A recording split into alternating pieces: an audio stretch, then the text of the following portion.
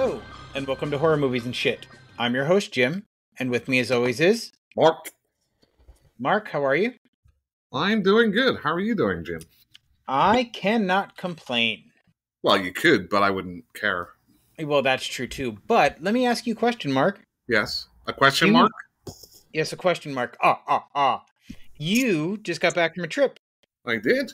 You did? Where did you go? We took a real quick 2-day vacation from Florida to Narlands.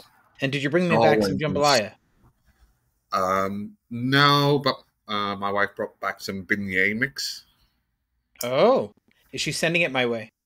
No. Well, then what do I care? You get nothing. But that's did usual. Visit the cemetery where some of the Beyond, the Lucio Fulci classic, was filmed at. So you're telling me you went all the way to Narlands and just did touristy shit? Well, I mean, it's a movie location. That's awesome. It's touristy shit. Well, it's funny because we had a tour guide because I guess they closed the cemetery because people were in there like frigging like graffitiing stuff up and whatever. Oh, wow. And he was all talking about, well, the last movie that was ever shot there was Easy Rider because they broke like some of the shit in the cemetery. Okay. So they didn't allow anybody back to film. So I asked him afterwards and I said, no, The Beyond was filmed here. And he said, oh, I know. What a liar. Working to those poor tourists. You fuckers. That's what you get for doing the touristy shit. I also visited the Museum of Death. What is that? It's a museum of death. So you die because you visit it? I'm trying to get the hook here. No, so it's got like some of the real life letters from serial killers and things like that. Photographs of like the Manson murders and photographs of kind of people dead from war and being killed and everything else. So that was kind of interesting. Shouldn't it be called like the Museum of Macabre shit? Well, I think because that's kind of what it is, right? Is just more fitting. It's just quicker to say. That's true. It's not as fun to spell though. Yeah. I do have a question about real life death stuff. Oh God. Have you ever seen any real life death stuff, Jim? Yes, I have. Like videos or whatever. You mean, no. I mean, other than videos? I mean, other than what you've done and video recorded. Yes, I have. Okay. And what do you think about that? It's a natural process. There's not much for me to think about that. So I don't know what you're looking for here. Like I was in the room when my grandfather passed away. I was in the room when my grandmother passed away. No. I mean more of the shocking stuff that you might find online. So I did. Well, no, I didn't. No, I can't go that far. But I did once see a man fall down a set of steps and pass away in the middle of a seizure when I was a child. I've seen some stuff whenever I was growing up. I watched a video, a VHS back in the day, all about real life executions. Oh, and I thought we weren't talking about videos. I'm talking real life. I'm talking about videos. Oh, well, that's different. No, I've never seen a snuff film. Well, I don't know if there's any real snuff movies. Close enough. No, I've never seen other than like the Faces of Death. I've not seen any videos that purported to be real. No, just because I was watching, because I watched some of the like YouTube real crime stuff. Mm-hmm. The guy was talking about, I guess, cartels release like some of their torture videos. Oh, just as like a warning. Okay.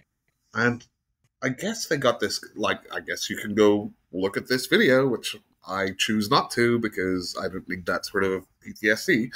No, apparently they got this guy and they have him laying down. Okay. They've cut off his hands. Oh. But they've also skinned his face and gouged Ouch! his eyes out. And they're in the process of doing it while it's being filmed. Oh, no, thank you. And they've got an adrenaline drip going into him so he's awake, so he doesn't pass out. Interesting. It's just weird. Like, people are weird. Mm-hmm.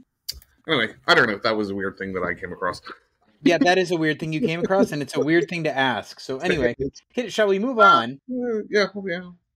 Okay, so this is our, for me, it's like an end of year kind of wrap up, but also a look forward to 2024, and hopefully some good horror movies coming out. So I made a list, Jim. I don't know if you have made a list or just have stuff off the top of your head about the best movies I've watched this year and the worst movies. And these are movies that could have come out at any time, but that would be my first time watch. Well, that doesn't really mean it's the best of the year then. Well, it's no.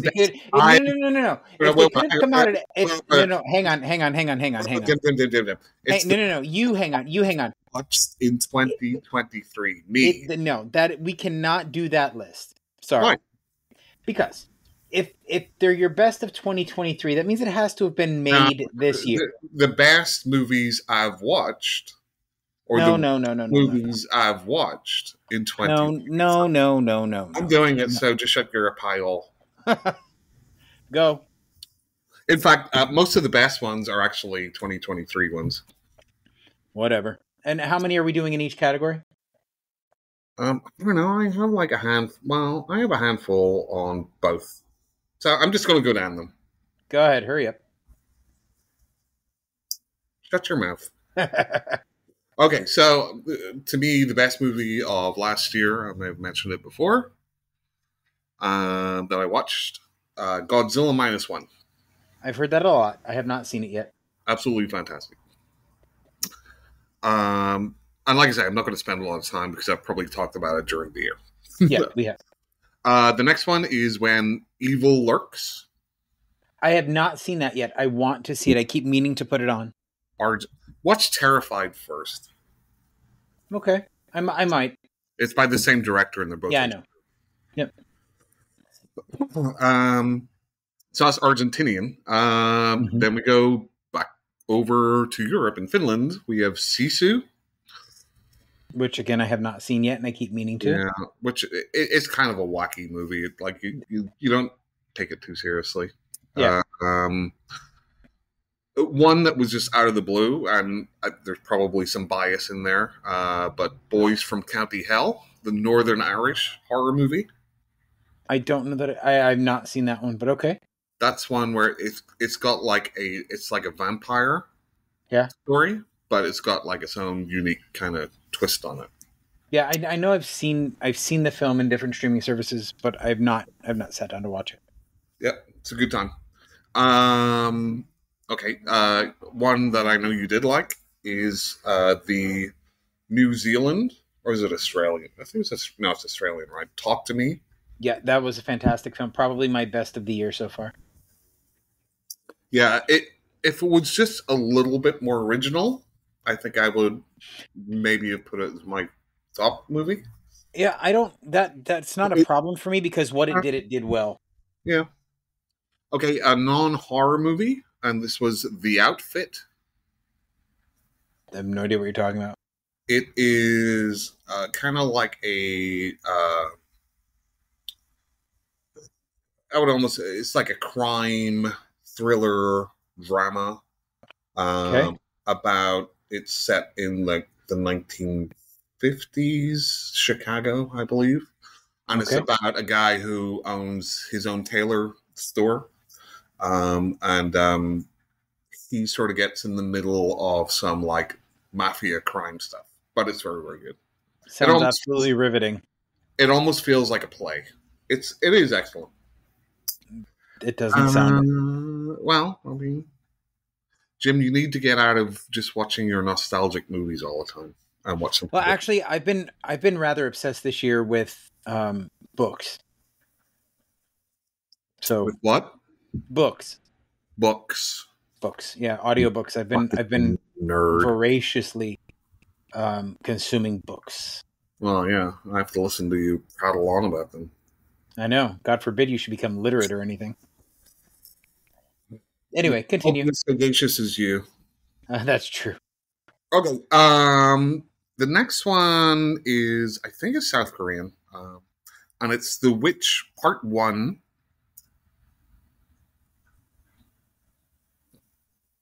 Have you seen this?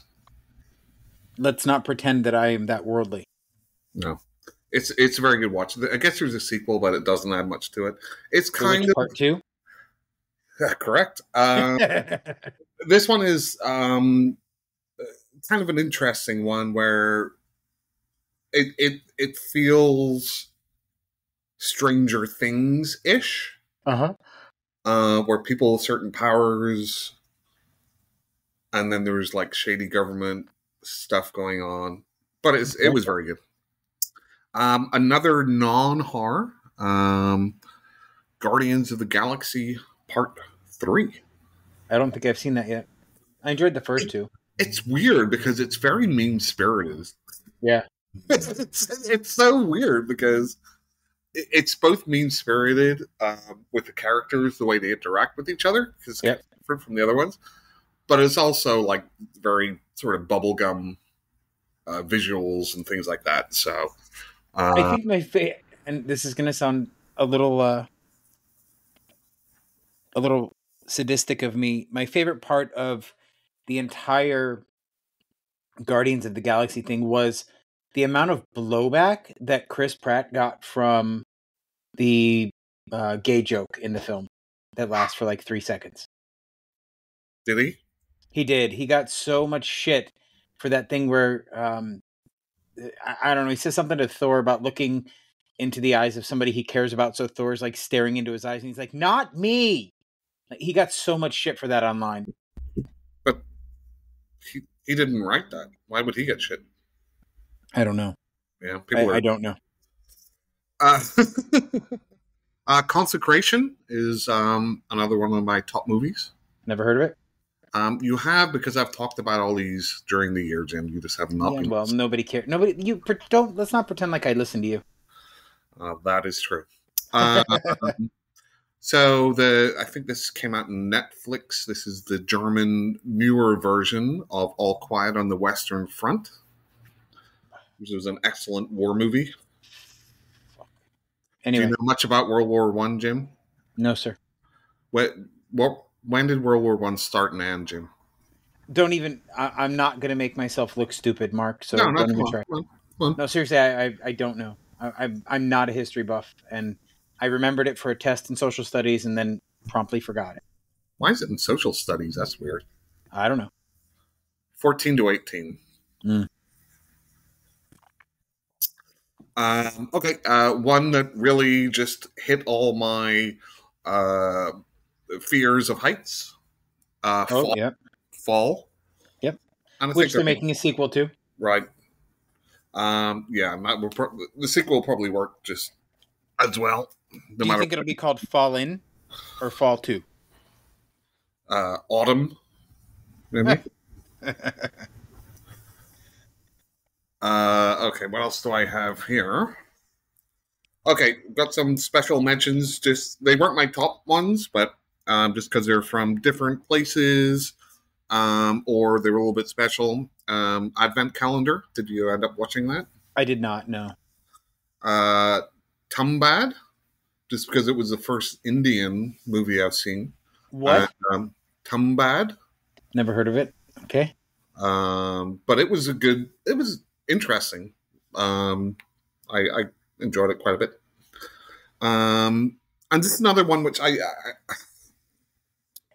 feel that I liked it, and it was the first time I've seen one of his movies, and it's Brandon Cronenberg. Infinity Pool, I thought was good, but I thought it could have been explored a bit more. I know you don't like Mia Goth in it.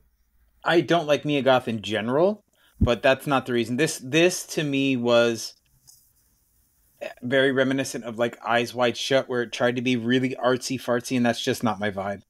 Yeah, I mean it's an arty type of movie, That's the but same reason. That's the same reason I didn't watch Mother with what's her name, I've not Jennifer. watched that yet. I'm gonna watch it. Right, which is sad because Michelle Pfeiffer's in it, and I love just about everything I've ever seen her in. But I can't bring myself to watch an artsy fartsy film like that. It's too much. But Yeah. then, I do give in sometimes, and like I watched Darling and thought it was fantastic.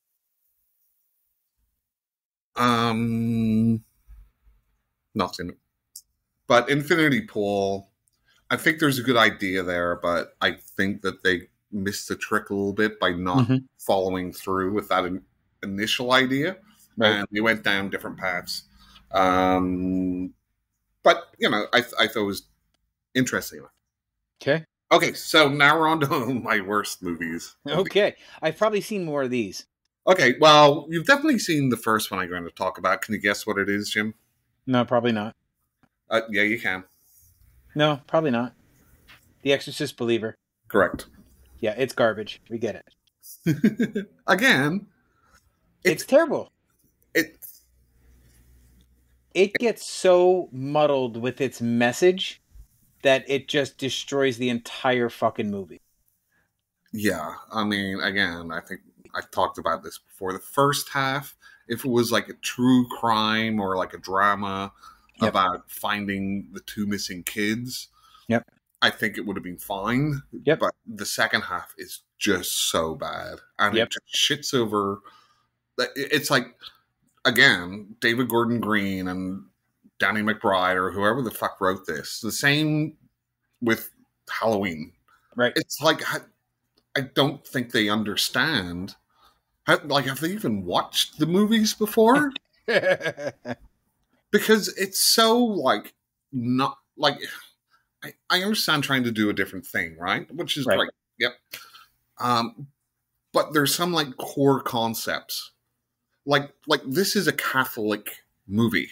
Right. This is not a fucking superhero team up of all these people that believe different shit. Right. Like it's not the Avengers of your soul. Right? No, it's not.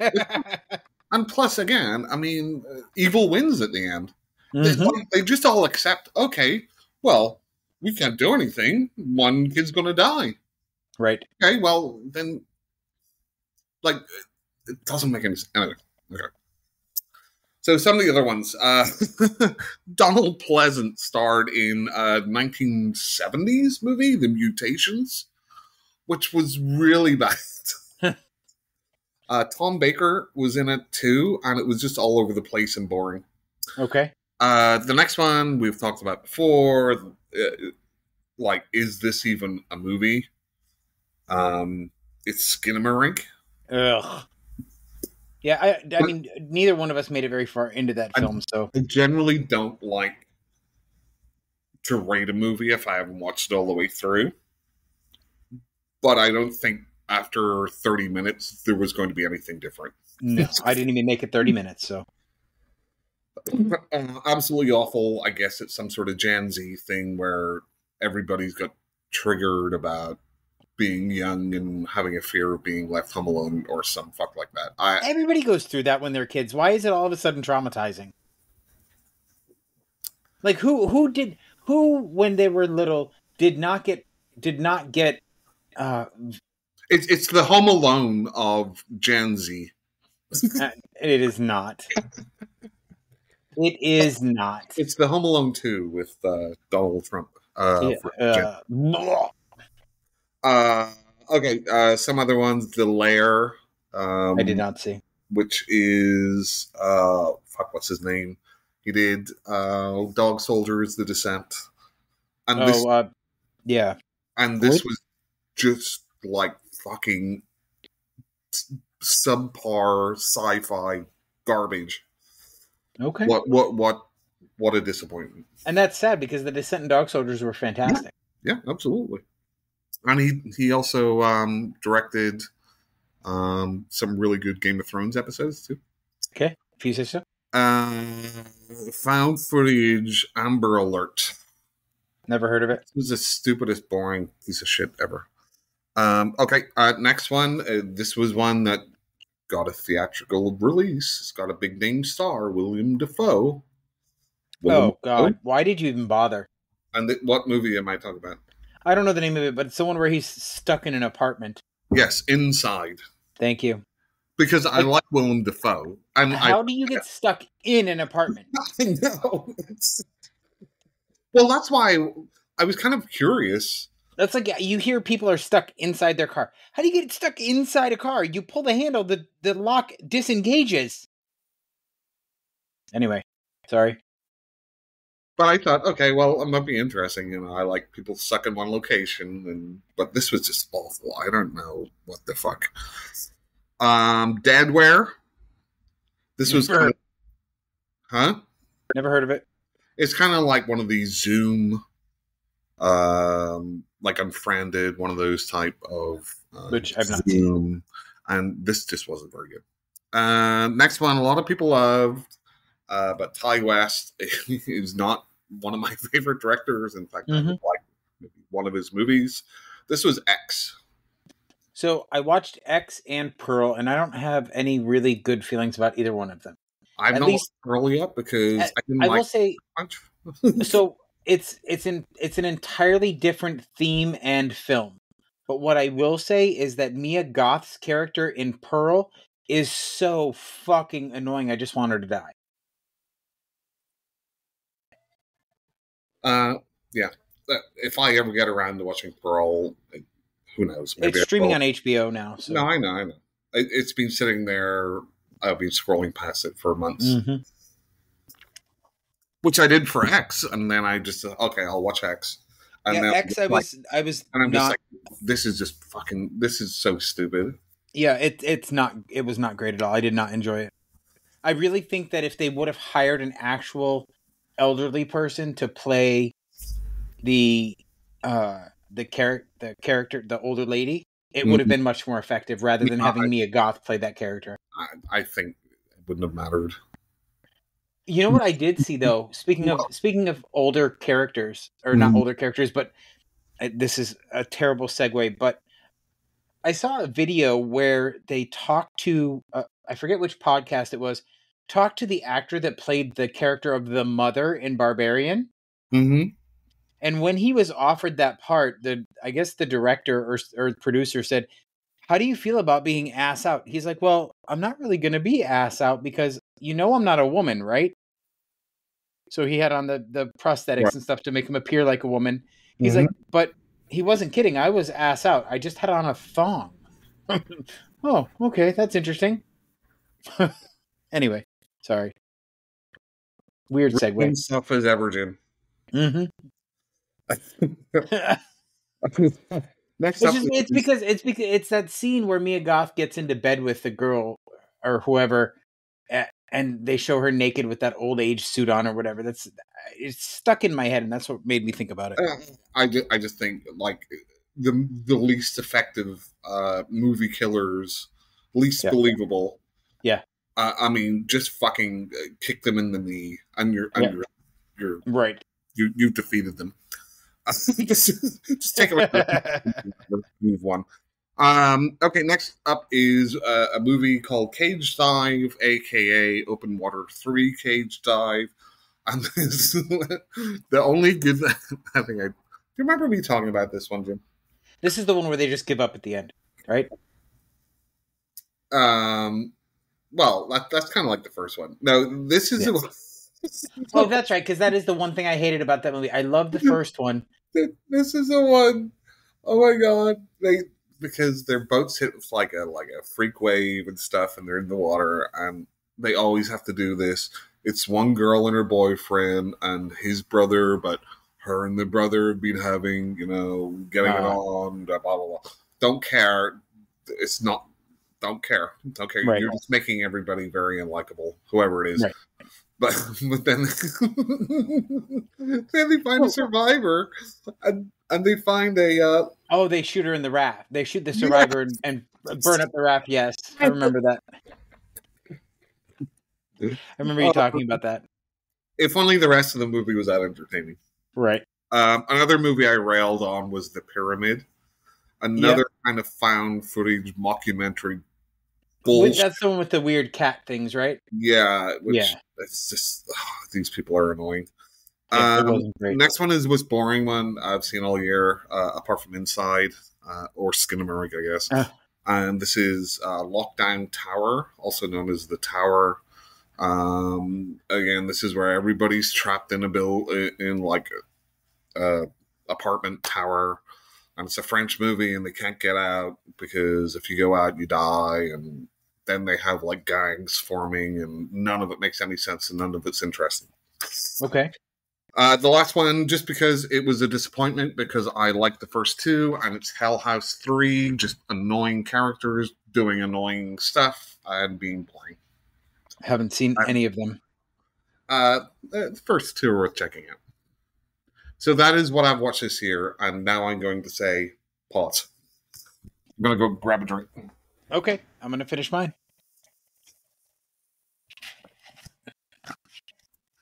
Right? Mm-hmm. Alcohol overuse causes 40,000 deaths annually. And it's my first foldable, and I got to say I'm on board with it so far.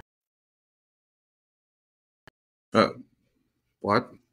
It's a foldable phone, so it's the Samsung Galaxy. What was the? I don't know. I have a widget on my home screen that gives me news, and it said something about. Where is it? Let me pull it up. Don't tell me that while I'm drinking. So is it a Samsung? It is. It is. I went back to a Samsung because I really, for whatever reason, have been super psyched about foldable phones. Mm-hmm. So I decided it was time, since it's the fifth iteration of this phone. They probably worked out a lot of the bugs. Yeah. So I'm very excited about it. Yeah, they look pretty cool to me. Okay, are we ready? Yep. Let me get back to the top of the list. So how many are on this list? 89. Yeah. 89 films coming out in 2024. Okay, ready? Yep. Okay, so Mark, you've told us about your picks for the year. Low lights. Yep, your yays and nays. I'm surprised that we didn't hear you mention, though, the Menu. I didn't hear about, which I thought you really. Like I told you, I have like a phone app where I log them.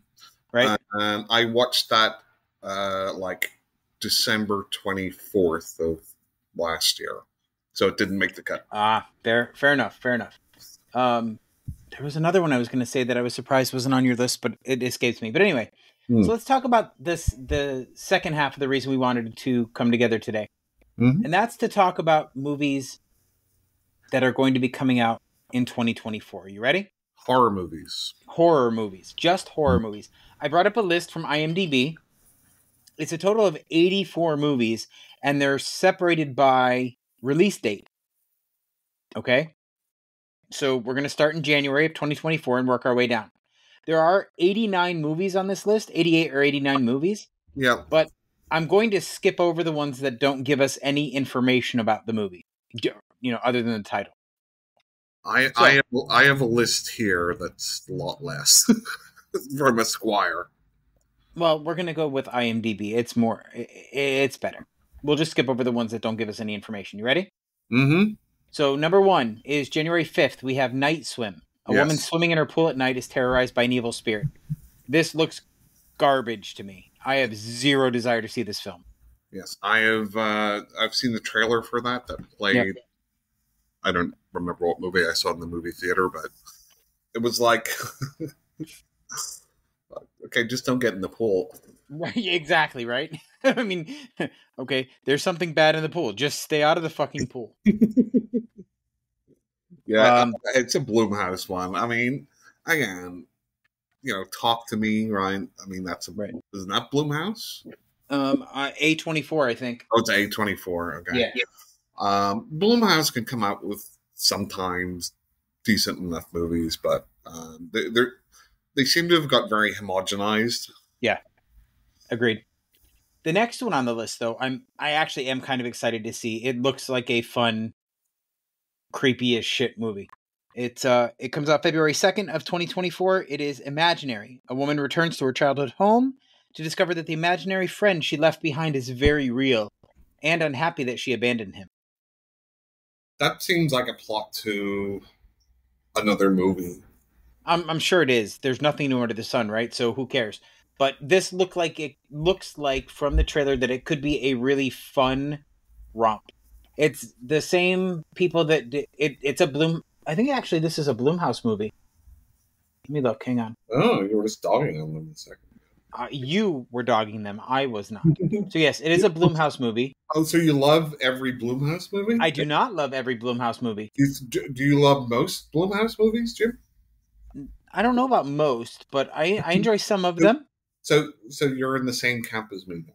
Yeah, kind of. But I wasn't just bashing them with Night Swim. You were. What? Okay, you ready? Let's move on. So hopefully, Jim, for the New Year's coming, maybe you will change your ways and look at the flaws you've had this year and look to change them. Some resolutions. I do have one resolution, and that's to be a better co-host, Mark, and to not give you as much shit. Yeah.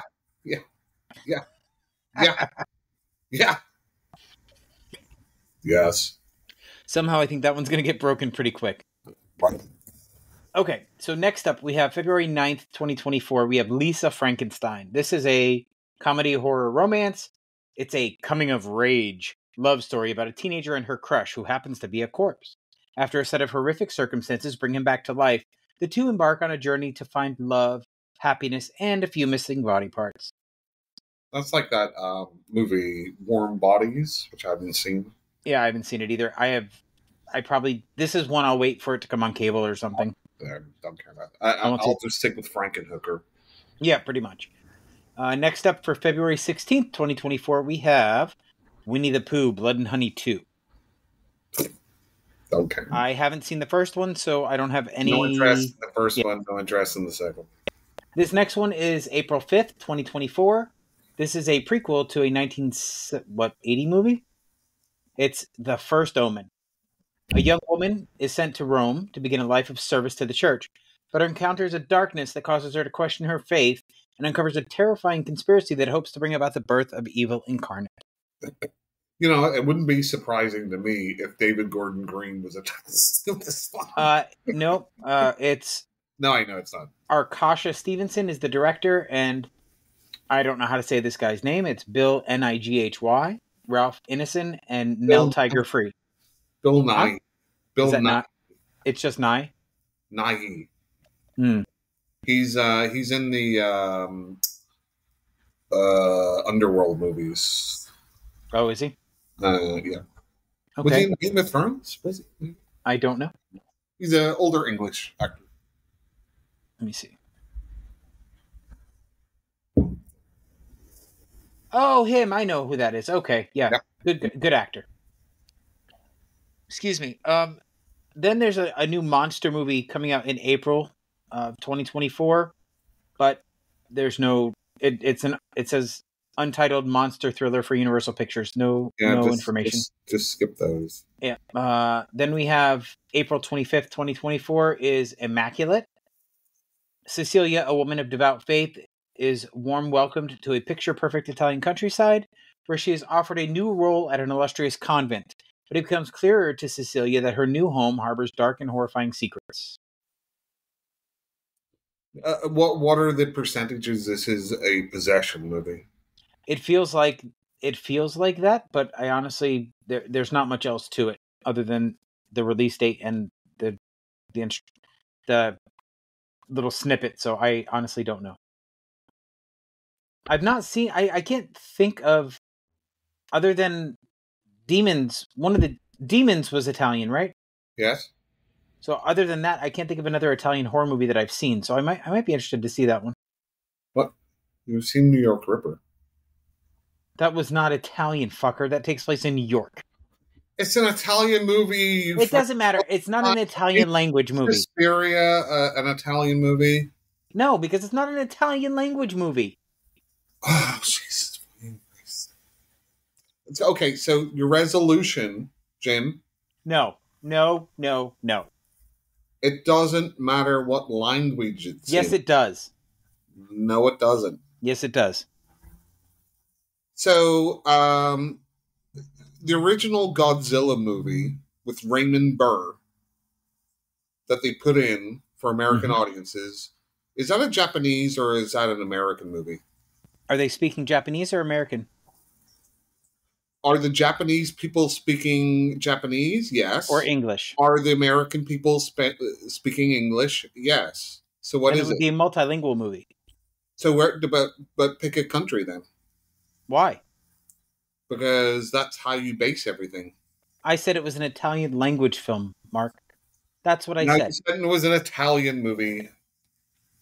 I said Italian language. Whenever you go back and edit this, you can send me a text with an apology. I almost called you Ray. That's how much you're annoying me. Right Oh, Jesus Christ. Okay, anyway, moving on. Okay, next up, May 10th, 2024, we have Horror Scope. Horror Scope. A group of college friends begin dying in ways connected to their fortunes after getting their horoscopes read. And this is directed by Spencer Cohen and Anna Hallberg. Stars Humberly Gonzalez, Avantika, I don't know who that is, Jacob Battalion, and Harriet Slater. I don't know, that sounds like something I'd probably watch. Yeah, sounds garbage, so you probably like it. Probably. Yeah. So May 17th, 2024, we have The Strangers Chapter 1. A young couple drive cross-country towards a new beginning. Unfortunately, they have no choice but to stop in a secluded Airbnb in Oregon and endure a night of terror against 3 masked strangers. Yep, so nope. That's weird, though. What? The title of it. Why? It's supposed to be a trilogy. But it says Origins. Mm-mm. What do you say? It was The Strangers what? Chapter 1. Oh, Chapter 1. So you would think that's the first one. It's the first in a trilogy of New Strangers movies, yes. Oh, I see. So it's not it's supposed to be Chapter 1, including the older movies? I don't know, to be honest. I don't know. I don't think it's a retelling. You don't because, even know what you're talking. Yeah, I don't. I'm just reading exactly what's on this list. Do you know? Do you know? No, but that's why I'm asking. Why is it called Chapter 1? Because it's going to be a trilogy. And each one is supposed to, if I understand the process correctly, each one is supposed to focus on a different stranger. So you know how you had the 3 people in The Strangers with the masks? Right, but it's the same setup. It is, essentially, yes. Unless they're trying to do some sort of meta thing where people have seen The Strangers and then they're doing it. I didn't see The Strangers. I know you don't like it very much. I loved it up until the end. I saw the second one, which I did not like at all. The final jump scare ruined the whole thing for me. Yeah, I didn't like the second one, so I haven't gone back and watched the first. So next up, we have a June 7th, 2024, The Watchers, which is a fantasy horror. It follows Mina, a 28-year-old artist, as she gets stranded in an extensive, immaculate forest in Western Ireland. After finding shelter, she becomes trapped alongside 3 strangers stalked by a mysterious creature each night. What makes a forest immaculate? I don't know. Maybe they sweep? I don't know. Yeah.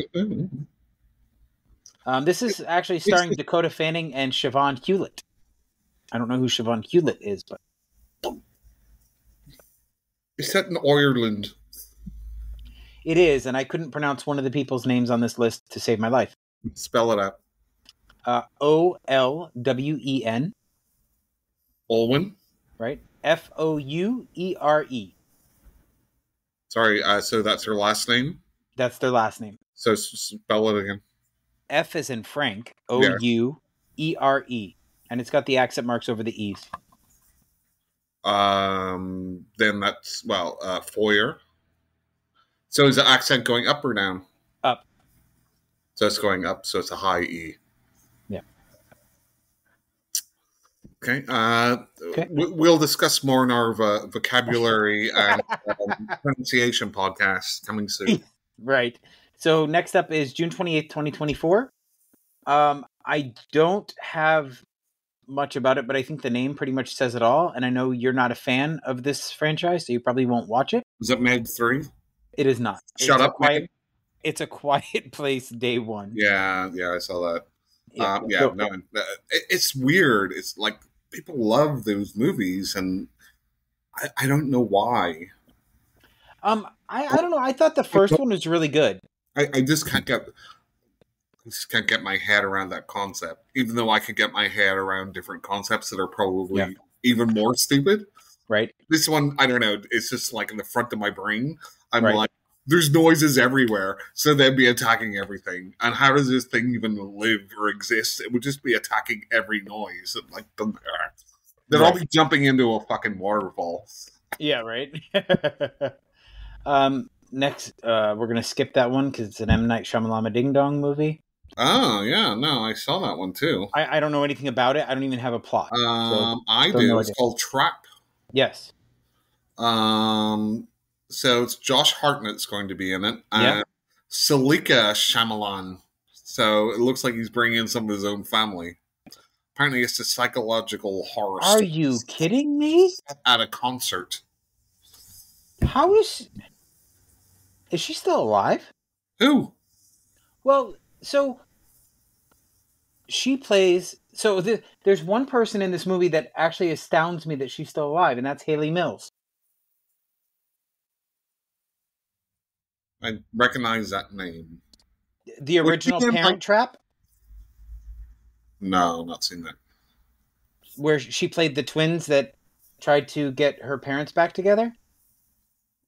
So she's... Yeah.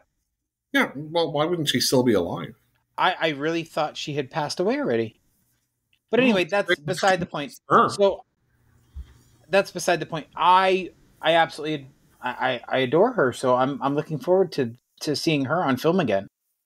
But anyway, that's beside the point. You will be watching it. What?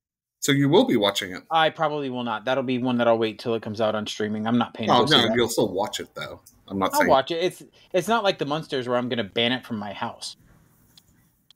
Ray liked that movie, Jim. He did actually. So next up is August 9th, 2024. It's called Speak No Evil. It's a remake of the 2022 Speak No Evil. A family is invited to spend a weekend in an idyllic countryside that goes from a dream vacation to a psychological nightmare. One of my favorite actors is in this, so I probably will watch this. Can you guess who it is? Jennifer Carpenter. No, it's not. I don't know. Somebody James McAvoy. Oh. I think he's fantastic. The remake of a movie that came out last year. Yeah, it is. I'm assuming it's probably a remake of a foreign movie. I haven't heard this one. I don't know. So next up is either the most exciting or the worst movie of the year. You want me to tell you what it is? Not yet. August 16th, 2024 is the expected release date. You want me to guess? I think you probably see it on your list, but go ahead. Aliens Romulus? It's Alien Romulus. Alien Romulus. You heathen. Yes. Yep. So the reason I say that it could be... How many people from the Alien movie have you met? I have met Brad Dourif from the original Alien movie. Mm-hmm. Veronica Cartwright. I missed Tom Skerritt because he was always away from his table when I was there that year. I'd have to look at my list. The only one that jumps out is Veronica Cartwright.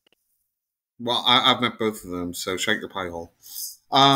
Alien Romulus. It's a very interesting why they put Romulus in there, because that really speaks to kind of Star Trek, right? And I know obviously Star Trek took it from ancient Rome, right? With Romulus and Remus. Mm-hmm. But it's interesting that they use that. So this is Fred Alvarez, right? Who is known for? So he's 1 out of 2 for me. Evil Dead, Evil Dead, right? And Don't Breathe. See, I thought Don't Breathe was the first one was pretty good. So that he'd be 2 for 2 for me on that. Yeah, that's fair enough. I just didn't like what they did with Don't Breathe. Well, that's fair. I will say though, the thing that excites me about this is it is in no way connected to any of the other Alien movies. It takes place between, I think, Alien and Aliens, but it doesn't have any connection to the film other than the timeline. And Uh, I think that's probably the smartest way to try and reboot that franchise. But it's either going to be really good or it's going to be terrible. yeah, I mean, I'm going to say from his work on The Evil Dead Mm-hmm. that at least it should be a good R-rated movie. Well, and I imagine because both with Evil Dead and Don't Breathe, I thought visually they were very appealing films. So at least the cinematography should be good, right? uh, yes, I'm trying to frame it more in the Evil Dead Yeah, movie than the Don't Breathe movie. that's fair. And I mean, you could honestly just have alien movies that are unrelated to any of the previous ones, right? You could just have Right. aliens in this world, And doing that's something. exactly what they're doing here. It from a timeline perspective, it's placed between the first two films, but it has nothing to do with the rest of the franchise. Like It's it doesn't have the same characters. It's an entirely separate entity. It and just happens to exist in that universe. and remember they were going to do the Neil Blomkamp. Um, he was going to do a sequel to Aliens. Yeah, and he was gonna bring back Michael Biehn. Yeah, so Yep. it wasn't going to carry on from Alien 3. Right. Which I thought would have been pretty interesting. I wish they'd do that. I wish they would too, but they at this point I don't think Sigourney Weaver wants to try and redo Ripley. Well, it depends how much money they throw her. That's true. So next up is September 27th. We have Saw 11. No, I'm done with the Saw franchise. Well, Jim, how many Saw movies have you watched? I think I've seen 4. Okay, so you're done with it. You've already been done with it. There's 10. You've not even watched half. Correct. So it's kind of redundant to say you're done with it. Why? Because I am. I'm just not. No, but you're obviously done with it 6 movies ago. Right. I didn't say I was done with it because of Saw 11. I'm just already done with it.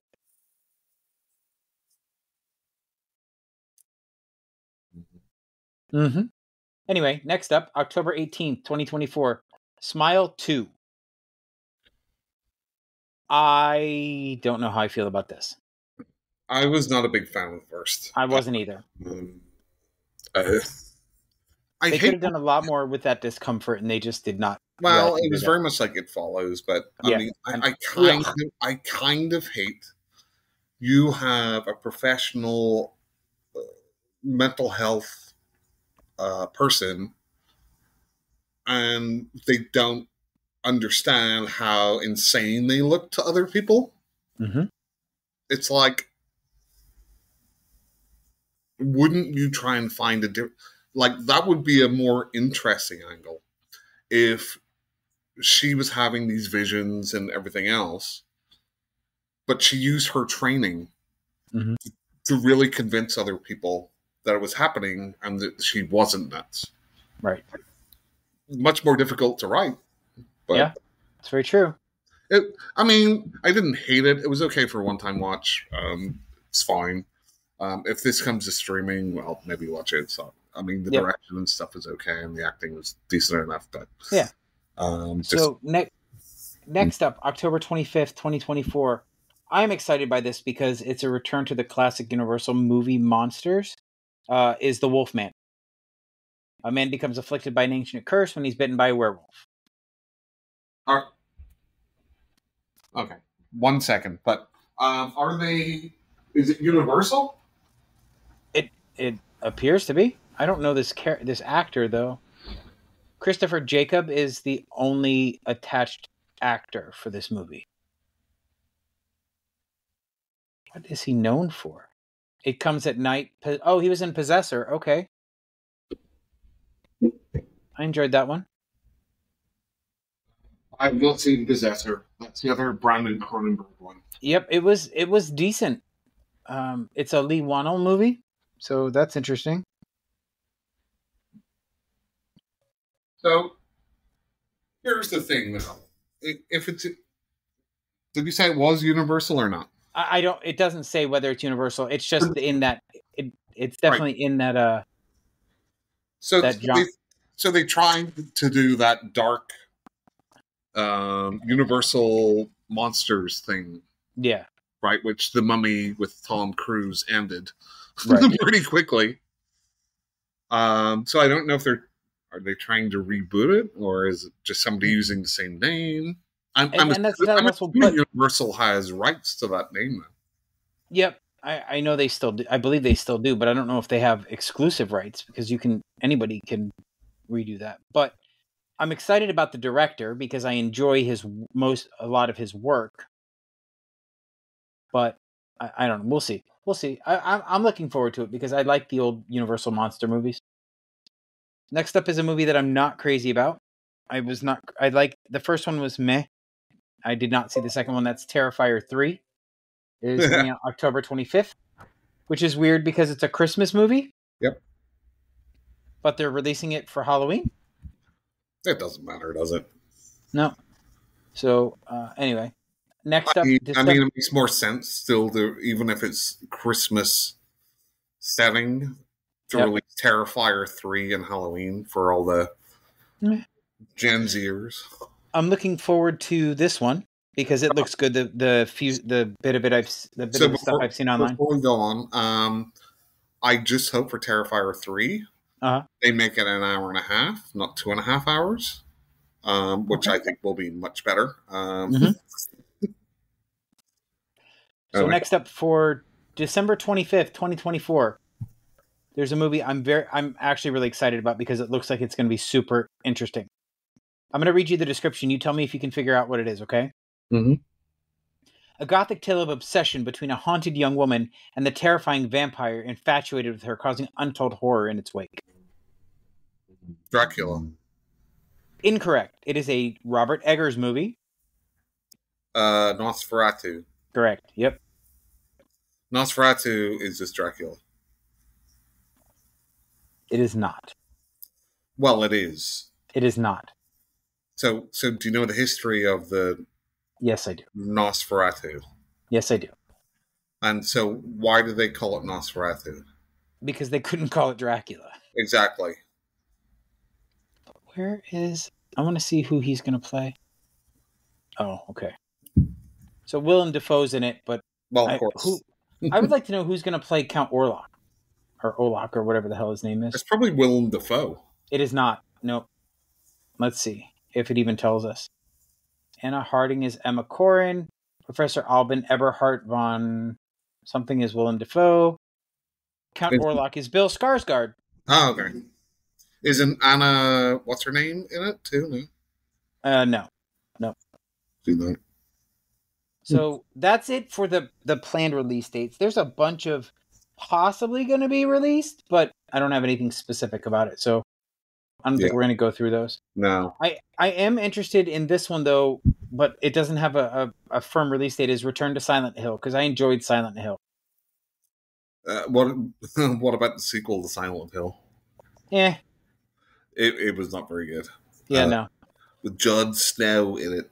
Yeah, and I'm interested to see what happens with this, and I've seen murmurs of it online. There's a remake of Witchboard coming out. So I absolutely adore the first one, the original, but I'm curious to see what they could make better about it. Well, I mean, they've made like a bunch of Witchboard movies. Yeah, but this is supposed to be a reboot of the original from 1986. Yeah. So we'll see. They could just make something new. They could, but why? I kind of feel like I do like the fact doesn't have the branding to make it worthwhile rebooting, right? Just make something original around that same sort of, a Ouija board or whatever. Well, I do like this guy. What's his name? Jamie Campbell Bower. is going to be playing one of the lead roles in this movie, and I like him a lot. I think he's a great character actor. I'm not sure I recognize him. So you're not a big you were not a big Stranger Things fan, so you wouldn't know him from that. But No, I've seen. You would know him. Have you? So he was Vecna. He Okay. was the orderly that became Vecna. Mm-hmm. Okay. Yeah. He was also in Sweeney Todd, which you don't like. Nope. He was in Mortal Instruments: City of Bones. He played Jace. He was Caius in Twilight. What else do we have him in? Well, I know him He was Christopher Marlowe in the Wills TV series, but you don't do TV series. I know him from Stranger Things. So Yeah, you would. So anyway, but I'm excited about that. What do you have on your list that I haven't gone over yet? I think that was it because these are all ones that I think. The only other one was Maxine. Yeah, and I don't have a release date on this list that I have. So on this one either. So, and I've not been excited about the other two. I don't give a shit about it. So. Mm-hmm. Yeah, exactly. I did not care for the original, the other two in the series, so I'm not going to care about this one. Yeah. No, that was it. It was all the big ones that you kind of mentioned. Yep. So, Mark, do you have anything that you've watched this week that really excited you? I do have some things that I've watched, which I haven't talked about. So, I know on our Christmas episode, yeah, you recommended, Jim, await further instructions. Oh, what did you think? I'm very conflicted about this movie. Okay. I think there's some good ideas there. Yeah. About people being programmed to listen to the government. People being connected to media and just taking that as gospel. Yep. But the characters were all pretty like caricatures more than characters, especially the dad. Yeah. And I don't think they wrote it without knowing how to end it. Yeah, I can see that point. And I think the ending just doesn't make a lot of sense.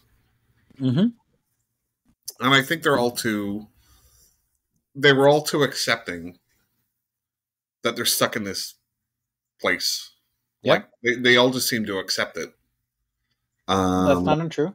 And again, the caricatures, the sister was a caricature of kind of the blonde. Her boyfriend was a caricature of the jock. And yeah. But you didn't. So they were caricatures, but I thought that was a big part of the message of the film, right? Because I don't know what the. So again, it's like, okay, we've all seen people in like a, hold up, right? It's like Night of the Living Dead, and then people's, racism comes up, or they whatever. And whenever people get stressed, they get like crazy. Yeah. But like at the point, no spoilers because I don't care. Well, it is a spoiler, but I don't care. Like when the dad is literally torturing his own son. Yep. Because the TV said, "Oh, hey, there's somebody here who's a spy." I'm like, there's nobody's going to do that. That's just too far. You really think that, huh? Even given our current political climate and how much people are. No, I do. I think that like literally tying your own child down because the TV said there might be a spy in there. And nobody also, this is the other thing which I hated about it. It's like even the reasonable characters like the son and his girlfriend, whatever, the TV's like, one of you is infected. And nobody's like, how the fuck would, even if the government are looking at us, how would they know? Right. Also, who, these alien things that I guess that's what's happening. So they're controlling the TV. Yep. Where are they making the syringes with stuff to fit put in it and give it to them? In their spaceship, probably.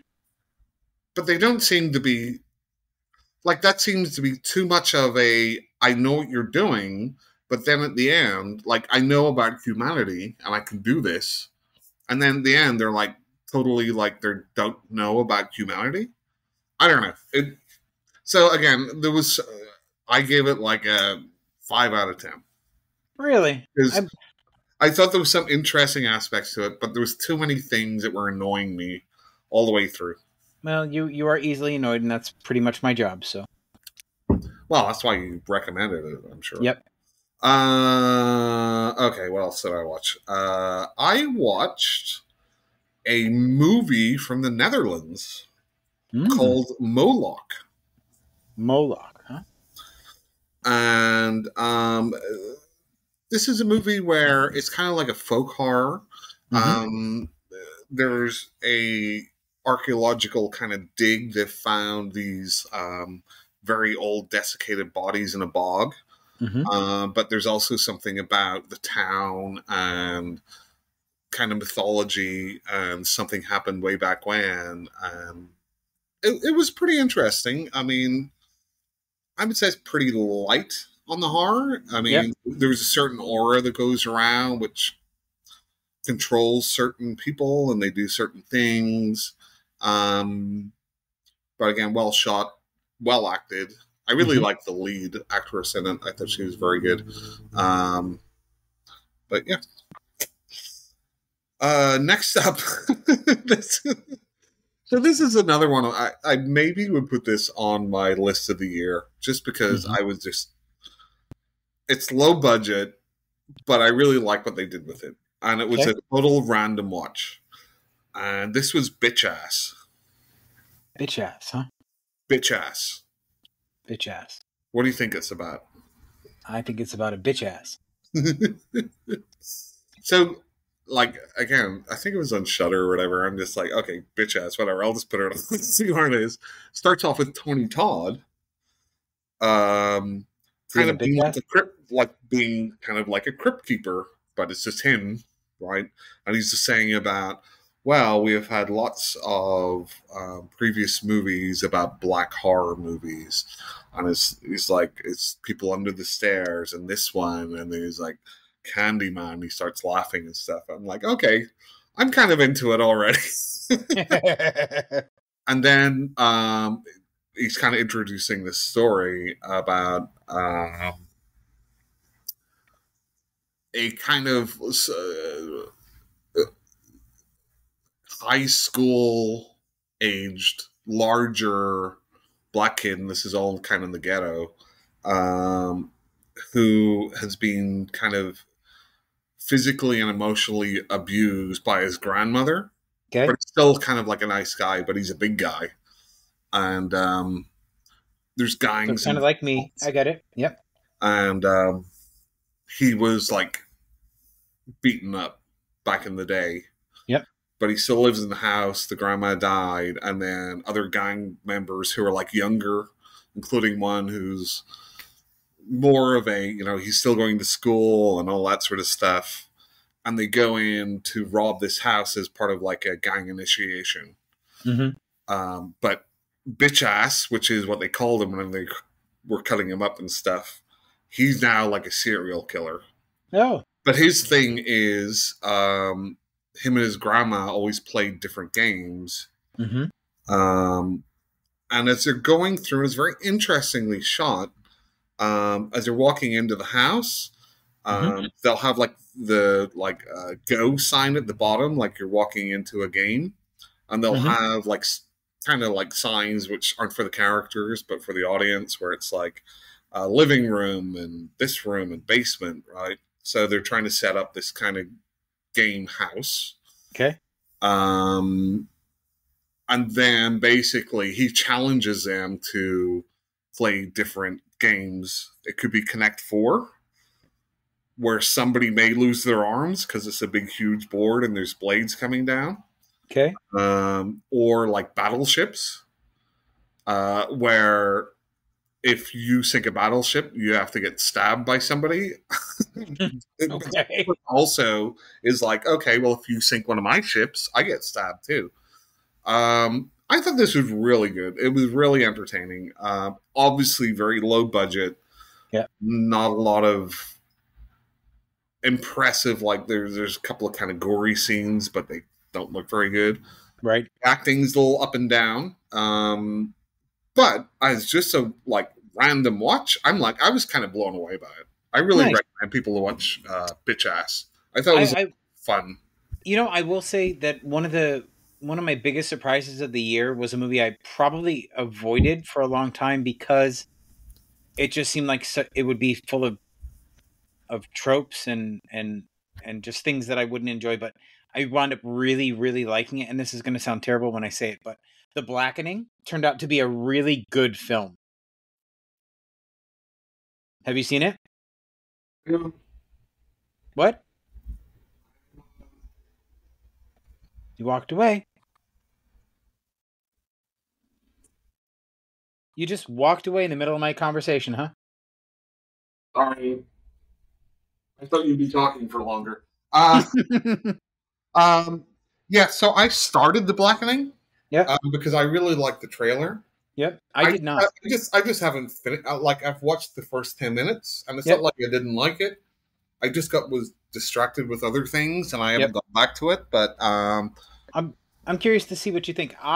It was a really big surprise for me because I enjoyed it a lot. Yeah, I mean, like I said, the trailer looked awesome. Yeah, and like the first 10 minutes, I thought was pretty funny. So, yeah, I'll be finishing that at some point. Good. Okay. The only other thing that I've watched. So, Jim, you're a child of the 80s, right? Am I? Apparently. Okay. So, Indiana Jones. Yes. What do you think of that series? It should have stopped at number 2. What? There's something wrong with you. No, there's not. Part 3 is maybe the quintessential Indiana Jones movie. Are you high? So what's part 3 about, Jim? Well, let's see. We had Raiders of the Lost Ark, and then Indiana Jones and the Temple of Doom. What was number 3? With Sean Connery. Yeah. We named the dog Indiana. Yes. Yeah, I didn't enjoy it at all. You didn't enjoy Indiana Jones and the Holy Grail? I did not, no. And then Crystal Skull was just ridiculous. Yeah.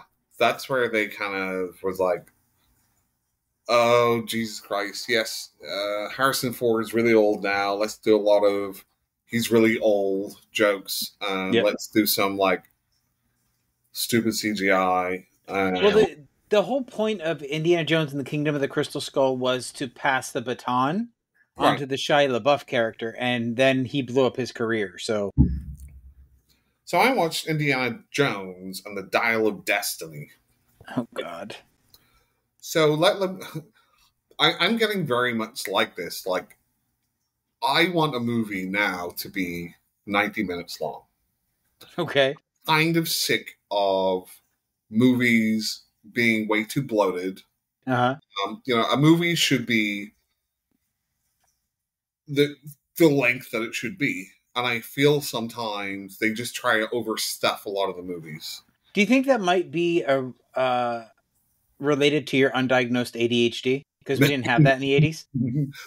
Well, hang on. So think about it, though. I mean, how many movies from growing up were 2.5+ hours long? I have no idea, to be perfectly honest. There's not many. Yeah. I mean, 2 hours was like a long movie.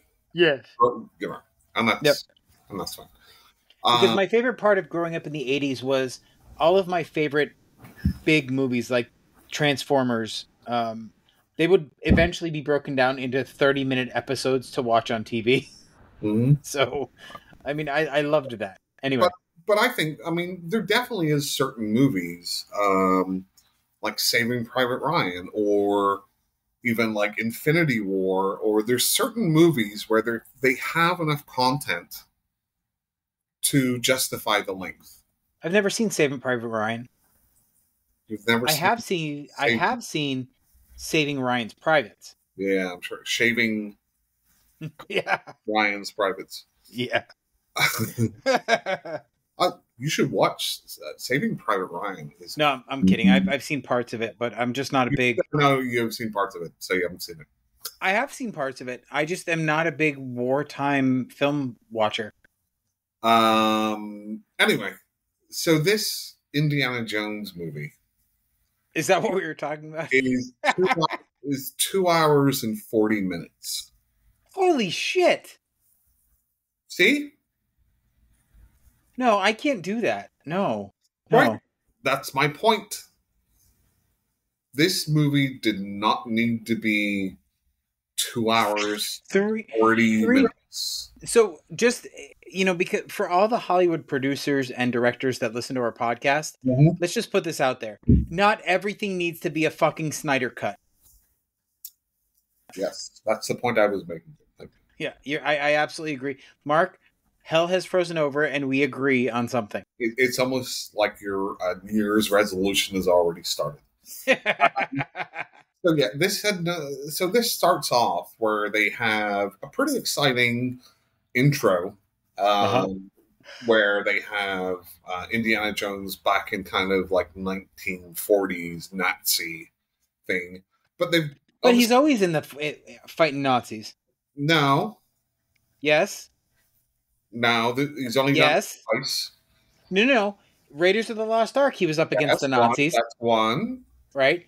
I know for a fact, Kingdom of the Crystal Skull, he was fighting Nazis. No, he wasn't. You're wrong. Yes, Jim. He was.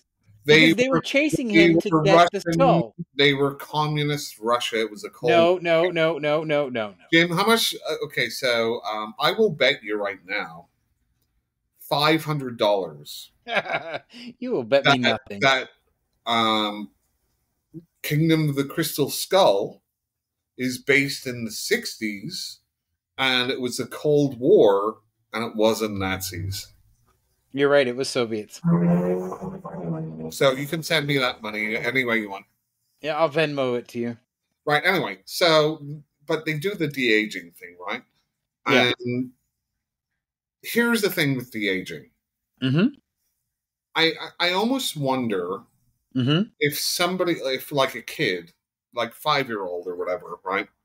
Doesn't know anything about Indiana Jones, and their parents are watching it, and they're looking at it, whether they would notice it. I think they might, but I think once you know somebody's being de-aged, you're looking out for it. And of course. That uncanny valley thing. And it's... So, let me ask you, is the de-aging as bad as it was for Jeff Bridges in Tron Legacy? Never seen it. Oh. But I really like Tron Legacy. Obviously not, because this is many years after that. Well, no, but so in Tron Legacy, he looks like a cartoon in the scenes where he's supposed to be younger. No, this isn't, like I said, you set a 5-year-old down, maybe they wouldn't notice, because they don't know it's somebody that's being de-aged. Right. But there's just certain parts where it's just like, yeah, I can see that. I can see that, and it's distracting. Yeah. The good thing about it is Toby Jones is in it. I like Toby Jones. And they bring back Sella. Who? The guy from the first one. John... Rhys Davies. Yeah. For a little bit. But it's just, again, I keep on seeing this in my head. It's the once upon a time in Hollywood... Leonardo DiCaprio pointing at the screen. And it's like, look, there's something from our past. Look. I'm like, it doesn't do anything for the story. Right. And this, I just feel this is like a very, I don't know, like anemic version of Indiana Jones. Like, It's It, like it seems like it's a very bloated version of Indiana Jones at 2 hours and 40 minutes. it's like a cover version, right? It's like a band playing a bad cover version of a Okay. great song. Right. And freaking God bless, what's his name? He's 80 years old in this, and like he's still jumping around and stuff in certain scenes. Harrison Ford, and it's like good for him, good for him. Yep. But that does not make an entertaining movie, and I think it was James Mangold that made this, and he made Logan, which is a phenomenal movie Yeah, it about an was. older character. Yep. So I don't know if this was like studio stuff or who wrote it or whatever. It just seemed like Liza Minnelli when she's old. Okay. Just to try and put it into gay terms for you. Just a bloated shell of the former self. I don't know if she was that, but it sounded good. And the thing is, they have his goddaughter, who is Toby Jones's daughter, in this as like the main protagonist. Really, she's very unlikable in it, which is fine because her character, I think, is supposed to be unlikable. Right. But here's the thing, right? So even with all the other movies being objectively bizarre in, oh, it's the Ark of the Covenant and it does this MacGuffin, right? Or it's Holy Grail and does this MacGuffin, right? This Dial of Destiny, which is apparently something Archimedes came up with, just seems so foreign. Even though like they have the like alien crystal skulls. But apparently this MacGuffin opens up. Do you want me to spoil it or no? Sure, go ahead. It's not going to bother me any because I'm not going to watch it. So spoilers for everyone.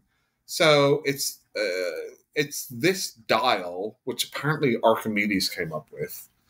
Is it a Dial of Destiny? That could figure out rips in time and space. So time travel. Right. Okay. And I liked it better when it was a DeLorean. But anyway. Also, Mads Mikkelsen is in this as the chief protagonist.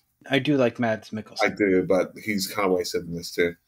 But so again, this is like we're like 2 hours into this movie, right? Plus, and they have the final part of the movie, and this is where Mads Mikkelsen,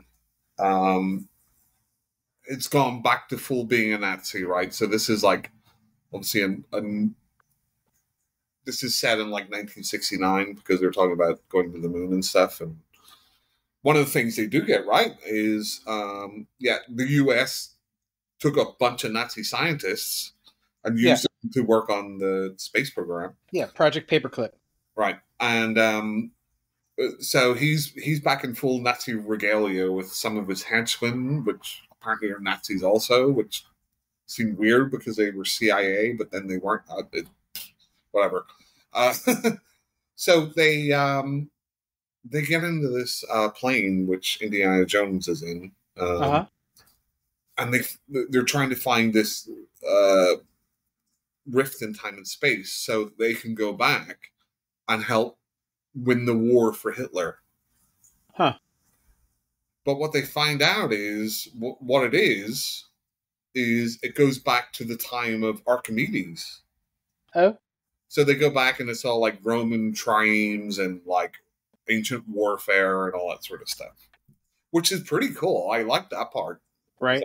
I like that era. But there's a part where Indiana Jones is kind of like injured and he's going to like die if he stays there. Yeah. And he's telling his goddaughter, just leave me here. I just want to be with like Archimedes and all this cool stuff that I live my life wanting to see. And then they bring him back. So they essentially don't listen to the old man. Right. They bring him back and then he has to live his life out there.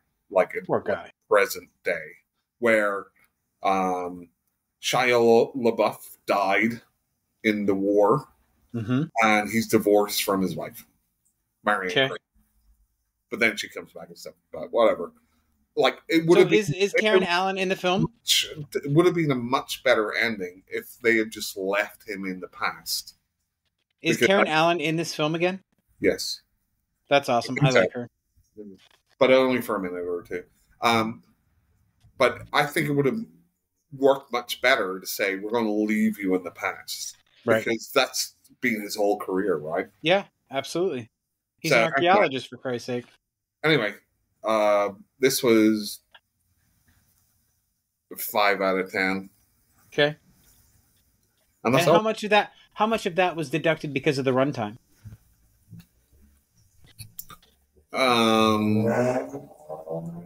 So just looking at it overall, I think the runtime does bring it down a point or two.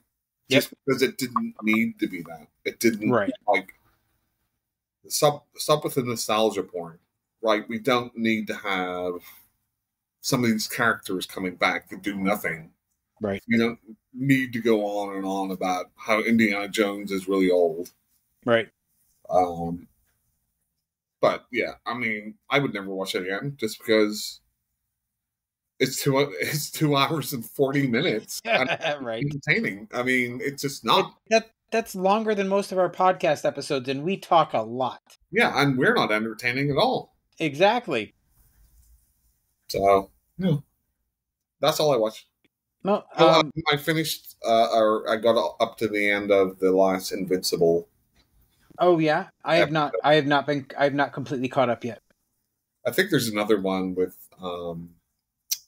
they have like a special episode with the woman superhero. What's her name? Adam Eve. Yep.